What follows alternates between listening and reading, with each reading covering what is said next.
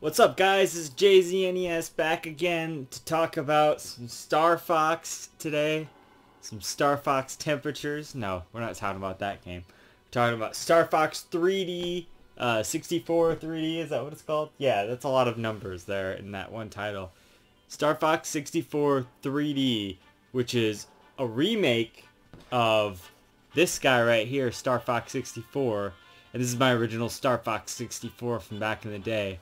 Now, as you may or may not know, if you watch the channel, I probably mentioned it before, but my very first system I bought with my own money was the N64 back in the day, and that is primarily because I used to go over to these people's babysitter basically house or whatever, the daycare, you know, that kind of thing. But it was at these people's houses or whatever, and the kids there, they had an N64, and so I always used to play all the N64 games with them, you know, Mario Party 2, Smash Brothers. I watched, one of the very first games I ever watched this guy play through was Ocarina of Time, before we started playing as a, you know, as a group or whatever. We watched him play Ocarina of Time, and it was the most mind-blowing thing ever. Hi, bud. How you doing? One of the older kids, that is, played through Ocarina of Time. We used to just watch him play it. And then when I got my N64, one of the first games I got was Ocarina of Time alongside Mega Man 64. But another really close game, probably the third game that I got, was Star Fox 64, because the older kid who played Ocarina of Time always used to play Star Fox 64 2. Not Star Fox 64 2, as in T-O-O, as in he also used to play that a lot. So I used to watch him play this all the time. And it looked like an awesome game, you know, and it is an awesome game. Star Fox 64 is like one of my favorite, you know, old N64 games for sure. It's a tough system to say it's one of your favorite games for, because there's so many fucking great games on there. But, you know, you got your Zeldas and, you know, obviously Majora's Mask. It's probably my favorite N64 game. It is my favorite N64 game, not probably. But you've got Ocarina of Time. You've got Star Fox 64, Smash Brothers on there is awesome. Mario Party 2 on there is awesome. You got so many great games on the 64. I don't have to tell you all of those. We're talking about Star Fox 64, but not Star Fox 64, because it's Star Fox 64 3D, which is a much better version, honestly. And I can't believe I'm saying this, but it's a better version of Star Fox 64. Now, all of this backstory or whatever to say that I used to play this game back in the day. It's one of my first N64 games I got, you know, probably like the third or whatever, like I said. I used to play it a lot, and it was hard. I didn't even beat it until like fucking like college, I think. I didn't even beat it until, and you know, so I got this game when I was like probably like 12 or something, and I didn't beat it for years and years, and probably like 5, 6, 7 years after that or something. That workout, does the math work out there? I think that works. Anyway, so it took me a long time to beat this game, and I wasn't actively trying or anything, but I remember when I finally did beat it, and then I remember the night that I went back through. I went back through for weeks and weeks trying to, I don't know if it was weeks, maybe a week or two, trying to get through the hard path, because in this game there's multiple paths. There's like an easy path, there's like a middle path that'll eventually lead you to the easier hard ending. But I was always trying to get the really good, the good ending, you know, or it's the hard path or whatnot. And I could never get through it because I always got stuck on Venom there, on the 64 version with the space battles fighting the Star Wolf team, because the control was not always the greatest, and it wasn't always the most precise, and they were always way faster and way more precise than you were able to control and kind of get around and that kind of thing. And that was a lot of the problem, I think, of the original game, is that the control was really good and it was precise, but it was really still, like, everything was so fast, and it was all like coming at you from all these different angles, and you had so many specific goals. Part of the branching path system is that you have to do certain things in certain levels to kind of progress to a certain path. So let's say in the first level, there's two paths that you can do. You can just go straight through, or you can go through these like what do you call them, like loops or whatever that are made out of the mountains. If you go through them in a specific pattern, Falco will be like, "That's a pretty smooth flying, Fox," or whatever, and then that's your cue that you're on track to the getting on the hard path versus just the easy path. And there's so many little things like this you have to do throughout each level. There's of course the infamous Macbeth where you either have to destroy the robot, which is actually takes you down the easy path, which is stupid because it's way harder to destroy the robot than it is to just shoot the little signs or whatever. Or you shoot the switches, is what they're called, the switches. If you shoot the switches, you actually can go on the hard path then. You get sent to hard venom versus easy venom, basically. So, yeah. It's pretty cool, the branching path system. You know, there's a lot of things there. Sometimes it's just little arbitrary things like, you know, kill 100 enemies in like the second stage on the hard path or whatever, so you can get to Aquas, which is the only level that uses the submarine thing. I didn't actually go to Aquas this time. That's one of like a few levels that I missed. I went through twice. Did the hard path. I was on track with an easy path actually, and I went kind of through the middle. I think it was literally just at Macbeth. I just went through that and then went to the hard path to win. And then I went the other way. I kind of went on the hard path and then kind of steered back towards the easy path. Not on purpose, pretty much by accident, just to kind of get both endings or whatnot and go through both paths. And so yeah, like, what I noticed though was the game is significantly easier than the N64 version, and they have two modes in here. Well, first of all, I'll talk about the two modes and I'll talk about that. But they have two modes. They have a 3DS mode and an N64 mode, and I think the N64 mode is a little bit harder, because I definitely felt it was like a little bit harder when I was going through it or whatnot, but it wasn't that much harder. Granted, that's when I actually branched off to go to the easy path after going through some middle stage paths. So, you know, I think it probably is harder, and that's what that's all about. But the 3DS one, the 3DS path, or the 3DS option, it's like the newest version story. This is like it's like a remade version in a sense. They're both a remake. They're both the same thing. It's just one is more difficult than the other. It's like a hard and easy mode kind of thing. But, so yeah, like, basically, you can choose either one, and it really doesn't matter. The only other thing that I may have noticed, and I don't know if this is just me, like, you know, being delusional, and I went on a different path, so I got different dialogue options and stuff.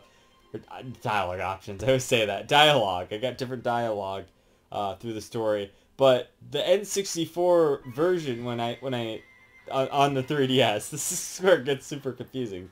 The option for the N64, when I went through that, I felt like the dialogue was more true to the N64 dialogue, but then, like, the way they were reading the lines and stuff, because when I went through on the 3DS option, it was clearly they had changed the dialogue, but I still felt like some of the stuff on the N64 one was still changed dialogue. Like, they reread the lines and whatnot. So it's just like, I don't know, it just seemed odd. But maybe I just kind of noticed that it was maybe a little bit more in line with, like, the dialogue from the N64. Like, that's one of my biggest criticisms of the game. The game is, like, a vastly superior version to the N64 version because it controls so much better, and because they've made all these quality of life improvements. They've added stuff. They've added, like, these medals and whatnot. I know there was medals in the original, but I'm pretty sure they added more of those kind of things, and you get a lot of more content here. They get the battle mode, which you did have in the original, but you know, it's just better in this version. It just controls better and whatnot, which makes the game a little bit easier, to be fair, sure, but so you have the hard mode as well, so that's kind of cool. So it all balances out, I guess. But the one thing that the 3DS kind of lacks is the dialogue has all been reread which to somebody like me who's played the N64 version, I'm very particularly attached to that dialogue, you know, because it's cheesy and it's silly and it's like, you know, just the way they read the lines were like is really funny. But like they changed a few things, like Falco used to say, "Hey Einstein, I'm on your side," and it was like it was funny the way he read the line and whatnot. It was just hilarious, and you know you'd always get a good laugh out of lines like that. But and this time he says, "Hey genius, I'm on your side," and it just sounds like really stupid and different, and it sounds like they're trying to be funny, but they're like obviously not succeeding because the charm of the original was that they were just like, you know, being really campy with it. But this time, I don't know. It's just, it doesn't really line up with the original dialogue, but you kind of get used to it. It's not terrible. It works, and it's still, you still get a lot of the same lines and stuff. It's just they've made little tweaks like that that like didn't really need to be made. But if they put the same, I mean, honestly, if they put the same dialogue from the N64 version, like quality and all, into the game, I would have been fine with that. But you know, I can see to where they're trying to make it bigger and better and that kind of stuff. So I'm gonna put the game over here because you can sit there. That's good. So that's fine. I mean, you know, that's just a little thing. I'm kind of glad that gameplay wise, you know, it's a lot better. Not that the original was bad in the slightest. I tried to play it more recently on emulation, so I used a PS3 controller, and that was a little tough. But don't get me wrong, the game, like the control in the game is pretty good, especially for the time, the 64 version that is. But the difficulty is certainly much higher than this version. It's so much harder. But you know, like, I think that's a good thing in a sense, but also I think, I mean, it makes you feel more accomplished and whatnot, but also, just replaying it on this version, I'm like, man, this is the definitive version other than the dialogue stuff, you know, like, it just felt definitive to me, like I don't know if I'd really go back to the N64 version too much. To the point where me and my friend have a list of games that he needs to play kind of thing. And I think Star Fox 64 is on there. I was thinking about while I was playing the game, I'm like, maybe I should just let him play the 3DS one and I'll just sit here and kind of like look over his shoulder the whole time because it's the better version and I think he'll appreciate it more. Another thing that they added was a save feature to where between levels it saves and like, so you don't have to do the whole thing in one go. I did the whole thing in one go both times. Spent like maybe 3 or 4 hours, probably three or so, 3 and some change hours, messing around with this just tonight. I played it back in 2013 or whatever when it came out. I think that's when it came out, right? Pretty sure it was 2013 because I was going on a trip and I remember playing it on a train. Oh yeah, I think it came out in 2011 actually, so when I had my original 3DS in 2013, I say train, I meant plane, by the way. When I was taking a plane, I played it on there. Was that 2013? No, because my brother would have been with me that time. I don't know, maybe I was playing it, maybe not. Sometime when I took a plane, not a train, but a plane, I was playing this game, and I do remember that. Maybe that was... No, I feel like it must have been. I don't know. Anyway, I remember playing through it back then, and I was kind of having a tough time with it. Because I think what ended up happening was I was using the gyro control, which I don't recommend doing. I would recommend turning that off and just using the regular control. I know that kind of was like the gimmick at the time, and I'm like, oh, gyro control, this is going to be awesome. And it's like, no, it kind of sucks compared to the like tight, fluid control that this version offers. Like, I'm serious. Like, this game is never controlled better. Like, and that's saying something. Like, even the like Ocarina of Time and stuff on the 3DS, like, you know, it's still kind of the same control in a sense. You know, you have different buttons and whatnot, but I mean, it controls a little bit better, but it's like about the same. You know what I mean? Like. But like this is like a big, vast improvement over the original. To whereas the Ocarina of Time, it was more about the graphics and that kind of stuff. And they added a few things. The remake to Ocarina of Time, that is, on the 3DS. Here, they boosted the graphics. Those look amazing. Let me just talk about those for a second. Like, on the original, there was a charm, you know? It was a really good-looking game for the N64. But, hell, the fucking graphics here look superb. They look so much better. They're all cleaned up, and they look amazing. Another thing is, we need this fucking game on Switch, like, now, and the Ocarina of Time, and maybe even Majora's Mask, if maybe they can fix the control on the Zora there or whatever. But anyway, like, seriously, the visuals are so good, but the control is just so much better as well. Like, this, like, when I say Ocarina of Time remake, it's not really a remake. It's just like, it's almost like a remaster, you know, in a sense. There are a few new things, and there's like some new stuff and whatever, but like, seriously, this feels like a Star Fox 64 remake, you know, like, that's what this is. Like, they definitely improved on a lot of stuff that it was in the original game was good, but it, you know, like, it got improved, and that's awesome, and I love that. So much so, like I said, that I probably call this the definitive version of Star Fox 64. One of my favorite games of all time. And obviously, it's definitely the best Star Fox game. I mean, I don't think anybody can really contest that, especially on this version. The only thing that sucks about it is it's on the 3DS, you know, so if they put it on Switch, that would be amazing. I'd want that so much. The 3D also is pretty good.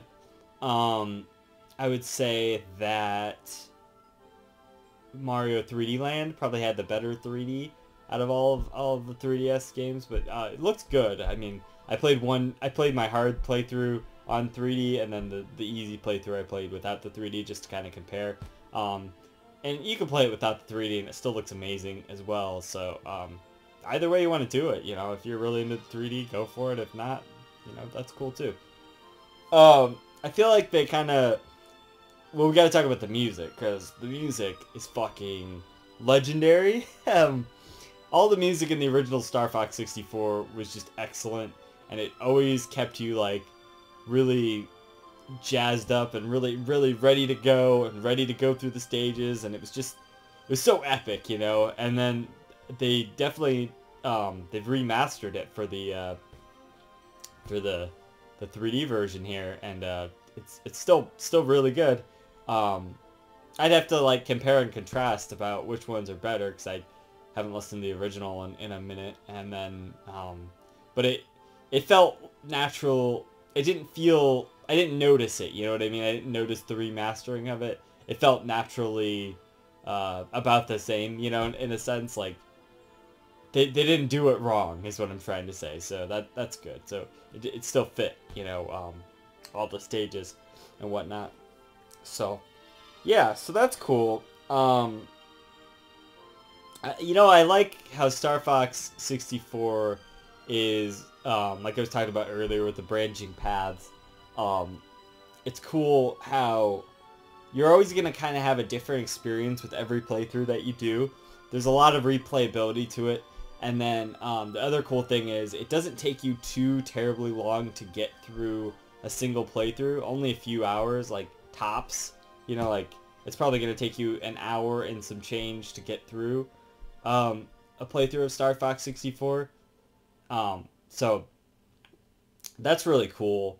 It feels sort of arcadey, you know, in that sense, where it's a short game, but there's a lot of replayability to it. And that's something I've always appreciated about Star Fox 64, was just, you can pick it up at any time, and you can go through, and depending on how good or how you even want to do it, you can go through whichever levels you want just by kind of doing the right objectives and going through. So you can always have kind of a different experience with Star Fox 64, which I think is pretty cool. You know, it's always going to be kind of a unique experience, and you can go whichever path you want if you just want to take it easy, or you want to go the hard path, and, you know, and all that. So that's cool. I always loved how that is. Other than that, like, the game is, obviously, it's like a shooter, like a space shooter kind of game. it's like, you know, I feel like if they took Einhander and put it in 3D and put it in space, you know, like that or something. Man, can you imagine like a Star Fox game where you like you get like I was gonna say where you like equip different weapons and stuff like I do, but then I'm like, oh wait, they have that. It's called Starlink, which is awesome. By the way, that's a good game. I need to play the DLC for that. I'm really sad that that game bombed so hard because I'm looking over there and my figures are all lined up on top of my Saturn games or whatever. So that's pretty cool. I bought all the figures for it. I think I literally have all of the figures and all of the weapons and whatever. So that's fucked. But yeah, Starlink was really cool. But in a sense, that's kind of the game that I need the Star Fox series to be now. Unless they're going to make something like this again, which they really haven't, as far as I know. I haven't really played that many of the other Star Fox games. I have a few of them. I've got the original, which I could never get through. I always get to kind of the end and then kind of fuck up on that one. Because it just doesn't, it's not controls as well or anything. I actually have Star Fox 2 on the Super Nintendo Classic, so that'd be fun to play sometime. But I gotta get through the first one first. I've got Command on the DS, and then I don't have the GameCube ones, so, I mean, I know those would be the ones to get next. But yeah, I mean, I love Star Fox 64. I feel like there's something else I was going to talk about it, though. So, you know, like, space shooter, another cool thing is there's these rings. You know, like Superman 64, you fly through rings. There's gold rings and there's silver rings. Silver rings give you more health. You know, they refill your health. And then gold rings, if you get 3 of them, you get a permanent increase to your health. So it's always like a really cool thing to, you always have to kind of be looking throughout the level to get these things. There's always something to find. You know, there's always little collectibles like that and stuff. And if you get 3 and you've already got your max health, then you get extra lives. And that's another reason this is a really arcadey kind of game, because you actually have lives. I think there's like a continue feature and stuff. I can't really remember. I don't think there was in the original, though. Or you had to like earn continues or something, right? Is that how that worked? I don't remember. Maybe there was just infinite continues in the original. I don't think there was, though. I think you kind of had to go through it every time, if I remember correctly. But, yeah, I mean, sorry, keep getting sidetracked. So you got those rings. You have, both of your wings, not rings, but wings, can get damaged, and there's, like, this little thing that you can get to, like, restock on those. In the original game, you had to press one of the C buttons, but there's Rob, like Rob the Robot, like that's what they're referencing with it, but Rob is like this guy on the ship with the Great Fox, which is your ship, who will send you items like bombs and stuff. Bombs are also a thing that you can get kind of randomly throughout the level, but bombs, he'll send you bombs and like health and stuff in these little boxes when you press a button. It used to be a C button, and they still have the C button kind of on there, so it's kind of cool visually. You know, it's kind of a cool reference to the original, but you just tap the screen and it'll send it down for you, so that's cool. You can do like flips, doing flips and shit. But you can do like flips. You can do one where you do like a somersault, and then you can do like a thing where you like turn around in the all range mode. Because there's all range mode, and then there's like the standard levels where it's like you have to kind of like make your way through the stage, and you know. But all range mode you have control, and that's usually when it's like a boss fight or something. Bosses in this game are really cool too. Definitely very cool. You know, they had some really good concepts for this game, especially. But so oh, I love you, bud. So yeah, let's see, what was I talking about? Boss fights. Okay, so I keep getting sidetracked. What I wanted to talk about was Star Wolf. And so you have like these dog fights with like Star Wolf and stuff, which is pretty cool. There's like one on the easy mode where you're like trying to protect this base. There's one, obviously the infamous one on Venom, on the hard section of Venom. That's a tough one, especially on the 64 version. They're a lot easier on this version. They're not easy on this version, but they're a lot easier on this version. In the original game, they were so hard. So, you know, that's ridiculous. There's like this one where you're like trying to take down this mothership on one of the levels. You're fighting like a whole fleet of guys, which is pretty crazy. There's some like side characters too, like Bill and Kat. I didn't see Kat on this run through because she's only in specific levels or whatever. But it's cool because like if you help them in certain levels, they'll come back and help you in other levels. And like depending on which one you help, and then like you'll either see Kat or not, or you'll see Bill or not, or like there's like all sorts of combinations of these things. It's really interesting. So that's pretty cool. There's like a lava level. There's like an underwater level. I talked about Aquas. There's a lot of levels that are in space. There's like asteroid fields and that kind of stuff. There's a bunch of levels where it's like kind of like basically like you're trying to take down. It's like a Star Wars, you know, thing almost. That's why I'm wearing the Star Wars shirt, because Star Fox is heavily inspired by Star Wars and the, you know, TIE fighters and all that, and space battles and like the Death Star run and stuff. Like you pretty much do a Death Star run actually in this game, like kind of near the end, and on a few levels it actually feels like a Death Star run. But so yeah, this is almost like that's kind of one of the coolest parts. It's almost like one of the best Star Wars games out there if it was a Star Wars game, but it's not, obviously. But it takes a lot of inspiration from Star Wars. It's pretty obvious. There's little lines in there and stuff that like reference stuff like that, which is pretty cool. So, but yeah, it's just cool. So there's dogfights with Star Wolf and stuff, and they're a good antagonistic team. They're always a challenge to fight off. I didn't actually end up killing them at the base, but I ended up obviously killing them on Venom to progress to the end. But yeah, it's just like all of the levels have like this progression too. It's like once you get near the end, it's like this epic, like you have to like make your way through like a fuck ton of guys and like giant fleets of shit, like on the hard side and stuff. It's just really cool. It's like really epic. It's like a bunch of cool levels in this game. So the level design is definitely awesome. So like really the only problem with the 3DS version is the dialogue, which is ironically something that the N64 version kind of nailed, was the dialogue, and then the control wasn't as good. This one has the control. So it's kind of a minor thing, because you'd rather, you know, a good controlling game. Not that the original doesn't control well, I'm just saying you'd rather a better controlling game, and they just kind of, you know, remade the dialogue, which, like, the dialogue's still fine, but like I said, it's just not the same. So, yeah, and the music's still good, and the level design is still perfect, because it's still the same level design and whatnot.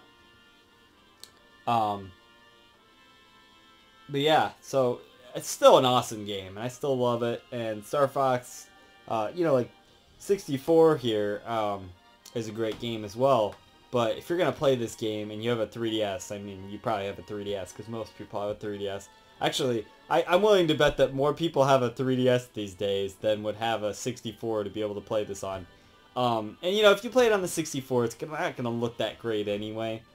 So either play it on emulation 64 wise, or what you need to do is just have your 3DS and then get Star Fox 64 3D. I don't know if it's still expensive. It used to be really expensive, this game. I got this one for like 20 bucks or something at one point, because I sold my old one back when I sold my original 3DS or whatever. But yeah, so fortunately I got it for pretty cheap. Hopefully it's cheap nowadays. I think they have a Selects version, so that, you know, that's pretty cool. But it's sorry. basically the definitive version of this game, and I really highly recommend it. And Star Fox 64 is such a great game anyway. You know, it's a quick game, but there's so much replay value, like I said, that you're just gonna, you can pick it up anytime. Like I still haven't gone through all the levels. Obviously there's two versions too. You can play the 3DS N64, not versions, but options on the screen there, and on the game, on the 3DS game. So I still technically have to go through all of those levels on both, if I, you know, and then do all the medals and all that kind of stuff. But there's a lot of replay value for you. So you know, you might just play it for a few hours, but then you can pick it up later and then play more of it, or even if you feel like you've done everything, you know, you can always pick it up again at some point. It's just a fun game to keep replaying is the thing. Sometimes I just get the urge to go back and play Star Fox, you know, because it's awesome. So, yeah, like, I highly recommend this game. It's a great remake, and it really is a remake, you know, like I said earlier. Such a great remake. It's as much as it pains me to say, but I know, you know, I'm nostalgic for the original, obviously. I've got a lot of nostalgic attachment to the original, but I know that the original has not aged as well as this remake is, you know, if that makes sense. The remake just has aged better. I mean, it has aged now because, man, 2011, that was 9 years ago, but it doesn't feel like it's aged, you know what I mean? Like, whereas the original you might feel that a bit. It feels like an N64 game. It's still a great N64 game for its time, and it still controls well. It still feels good. I'm just saying that the 3DS one is a lot better, and this is the version that I'd start recommending to people. Which is just crazy to me because, you know, it's like the N64 version is the version that means so much to me, but this one is a great version of the game that means so much to me, so play it, you know? That's what I'm trying to say here. I regard it highly if you couldn't tell, so I'm going to give it a 9.6 out of 10. It's not perfect, you know, the dialogue or whatever, but it's a lot closer to being perfect than the original is. So, yeah. So go play Star Fox 64 3D. And until next time, this has been JZNES saying keep it classic. Stick around for more reviews, underrated games, and I'll see you guys in the next one. JZ out.